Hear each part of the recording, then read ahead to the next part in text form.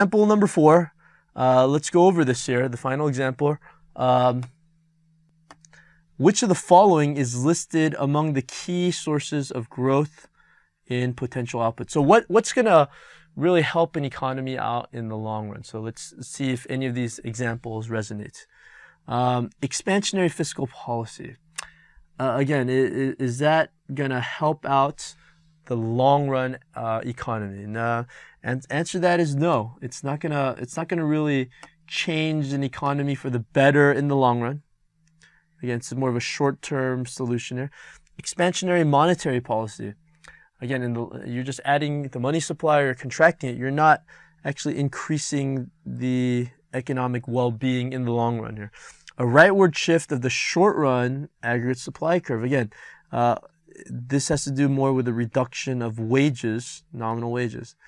Investment in human capital, or all of the above. Well, we know all of the above has to be incorrect because we've proven A, B, and C are actually incorrect. So investment in human capital is absolutely what's going to increase long-run economic growth. Okay, so again, you can look at all these things here, but if you want to look at the true measure of economic growth, it really has to do with the long run rather than the short run. Thank you for watching Educator.com.